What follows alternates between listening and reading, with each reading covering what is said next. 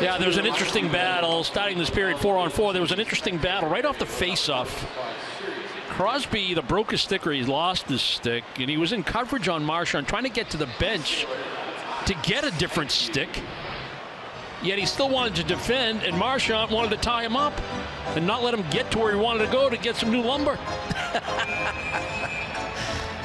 And it allowed Charlie McAvoy on the other side of the ice to step into the offensive zone. He just couldn't drag the puck with him enough when he made a move to the slot.